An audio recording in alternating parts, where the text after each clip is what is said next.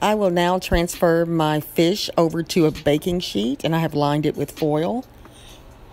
And here I'm just adding 3, but I decided to pretty much double this amount. My husband wanted some fish too, so I just added what you see here, 3 more. So this is all ready to be put into a 350-degree oven for 20 minutes. It has been 20 minutes and I have removed the fish from the oven.